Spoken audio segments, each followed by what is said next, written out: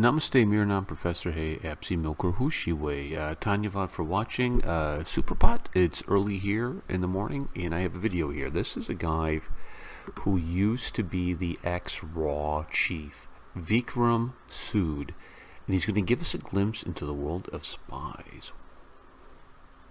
Ultimately, in this game, you are alone. Does an agent know that he or she is alone? Yeah. Anything goes wrong in Pakistan, and the first thing is R&AW has done this. That's nice. I like it. You will never get to know good spies.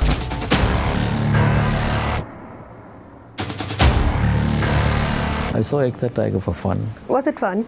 It reminds me of James Bond. Best thing was that our man got the ISI woman. Yes. That was the best thing. Has it ever happened that our man or our woman got the ISI of man or a woman? I haven't heard of that. These are all make-believe stories. So there's constant tussle, or at least in the mind of people, that ISI and R&AW, they're constantly at each other's heads and trying to outmaneuver the other. I think it's exaggerated. We don't, in the world of espionage, we don't gloat over the other man's failure. It's professional.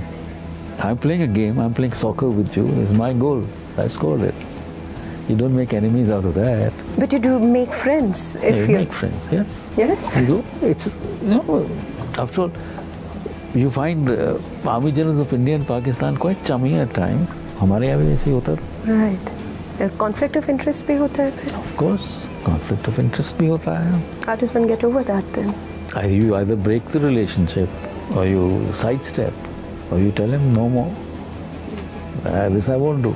But then anything goes wrong in Pakistan, and the first thing is R&AW has done. Yes, that's nice. I like it. Part of the game. It's part of how you build perceptions. Part of how you want to portray the enemy. So I think a larger-than-life image is good. Works very well. We're very curious to know the kind of relationship that you have in a third country. Actually, it's quite a normal existence. If you get to know he is from the other agency, it's all right.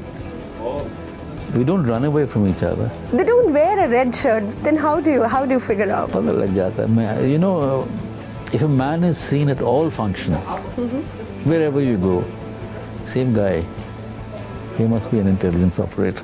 In a country where you would otherwise not have access to certain information, and recruiting people there, how does that work? It's all a game of fishing. You go out on fishing expeditions, as it were. You know the area you want to cover. You know that you try and see who are the people who are working there. You find out their addresses. You do homework before that, all sorts of homework, and you try and find out which is the club he visits, which is the bar he goes to, where does he shop. So you do a lot of recce of a prospective target. It's not like buying Colgate toothpaste in a market or an L1 or L2, and then you say lowest rate is the goodness, best rate. No, it doesn't work like that. You're going into hostile territory. You're working against the law of that country. You're going to suborn a good man to become a spy. He's scared. He has to have enough reasons to do that. Or you should have the ability to convince him that he has the reason. But what kind of desperation would you put on top of the list that if this person has gotten into trouble with A, B, or C, then he or she would be more inclined to cooperate with you? Both kinds of people exist. One is the ideological person who will do anything for ideology. The Cambridge Five were ideological spies. It's not as if this is the best one or that category is the best one, but usually the guy who is in need of money is easier to recruit. Right, as happened in the case of John Walker. Yes, John Walker was monetary. He was greedy. He wanted money. He just wanted more money, and he couldn't restrain himself, and he showed off that money, so he got caught out. Right, but it's like a double-edged sword, because whichever side gives him a better deal, offers him a better deal, he would switch. That happens. It's part of the game. Many a time you find that the agent is working from this side and that side, both sides. For him, it's also survival. Can you sometimes preempt that an agent or a spy is actually going to flip to the other side? It happens that you get to know, feeling that He's playing double with us. The questions he asks you sometimes, the replies he gives to your questions, will give you an idea that he's not playing level with us.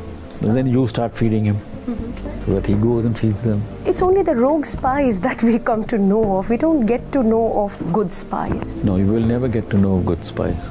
We don't want to talk about them. We don't want to talk about our successes because these are all related to our neighborhood, essentially. So we unfortunately get known by our failures. Is this about perceptions and how what people think is the reality of the world of espionage is actually not the reality? And is that your attempt to sort of set certain things straight once and for all? That is essentially the attempt to tell the reader how the real world of espionage works, and it is not what we normally see in novels even, or on the screen, or on TV. In the mind of a reader or a viewer is this outlandish, very glamorous world where a perfect spy can fly a plane like Daniel Craig, can run miles without breaking into sweat, and he can kill, he can make love, he can order a martini. The world of espionage, somewhat glamorous at least. Please don't tell me that it's not. It would be heartbreaking. There are glamorous moments in life. So also in espionage, and there are moments of solid truth. Editors pick, the chiefs pick, like the poster boys of the world of espionage. Richard Sorge was one, the name pronounced Richard Sorge. He spied for the Germans, he spied for the Soviets, he spied for the Japanese. And he was the man who told Stalin that Hitler is going to attack in June. Obviously, Philby ranks very high. That's a given. And there was this spy in the Israeli spy Pollard. He was the naval spy. He was doing it against a friendly country. He was one of them. James Bond. Oh yeah, James Bond and Gabriel Allen. Yeah. What about women in the agencies, the role that they play? Because in the fiction that we read, the femme fatales, and it's very different from what we have been. That's all make-believe. We have women officers who work like other officers, that's it. Don't have agents running around. We have mostly men working for, and male agents. Right. But every once in a while we get to hear about reports how our officials, from the army or the bureaucracy, they get honey-trapped by agents from the other side. Yeah, the other side may be using it. They may be using it, or they first, our men just get trapped and then they are used later. That was a really fun clip. I enjoyed that. That was good.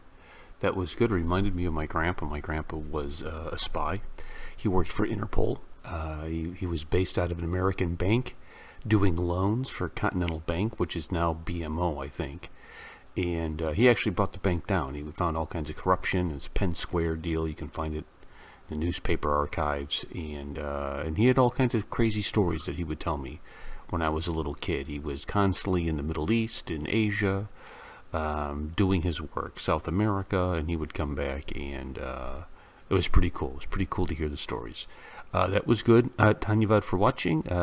Alvida, we'll see you next time. Pir Malingi. Hi, you're watching the Movie Community College channel on YouTube. Be sure to like it and subscribe, and to check out my music, go to juddyray.com. Thanks.